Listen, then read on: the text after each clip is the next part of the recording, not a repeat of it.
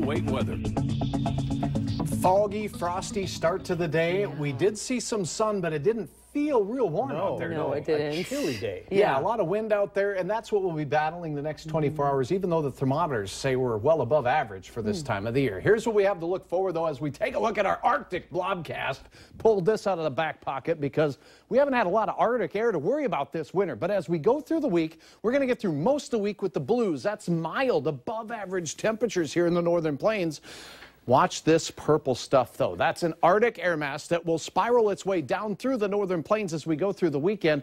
And on Sunday, when we're playing football in Minneapolis, it looks like some mighty chilly air will be making its way in. Right now, it's windy, feels like 6. The temperature still, though, in the 20s. Your average high for this time of the year, 18 degrees. So still above average even at this hour of the night. Winds gusting over 30 miles per hour. Grand Forks right now, 22.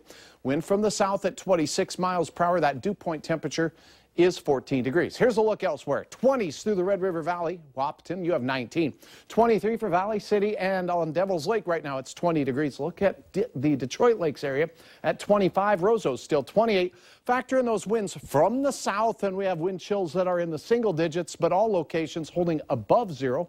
At this point, a lot of clear skies here across the Red River Valley, eastern North Dakota, western Minnesota. Along the international border, a few clouds skirting through, and we'll see an increase in clouds there. Storm system trying to organize itself in the Rocky Mountains of the central and southern portions of the Rocky Mountains. Now, as we go through the overnight tonight, those clouds kind of skirt along the northern counties. Temperatures fall slowly. The wind stays persistent, gusting over 20 miles per hour all night. That means certain roads will have that snow that will continually be blown over the top of the roads, keeping them pretty slippery. So watch for those slippery roads. Also, thanks to that south wind having more moisture, we could have some of that frost again on area roads. Taking a look tomorrow morning, that storm system starts to develop and make its way out of Texas, and it will be making its way to the northern plains late tomorrow.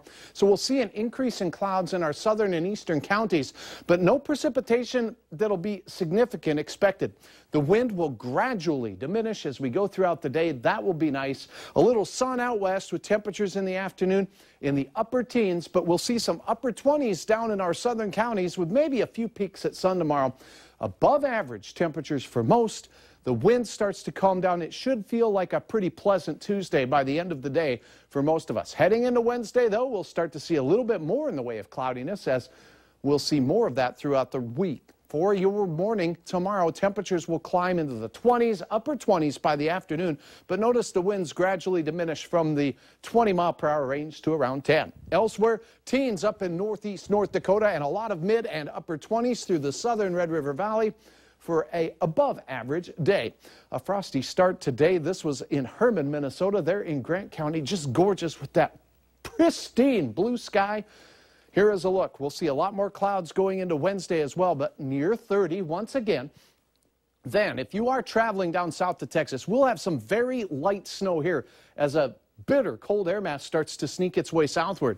So enjoy the temperatures. Friday, our best chance of a little bit of accumulation. It does not look like a big deal. Saturday, though, look at the temperature. The bottom falls out of the old bucket there. 10 below on Sunday morning, and those Vikings could be playing those Seahawks in some mighty cold air out there.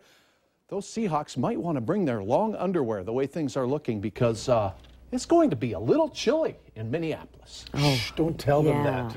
Oh, don't bring your long johns. Yeah, don't. Right. No.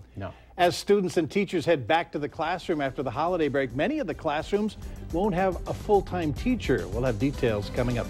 And the stock market dropped so badly today that it completely halted sales for some time. Find out what this means for the economy.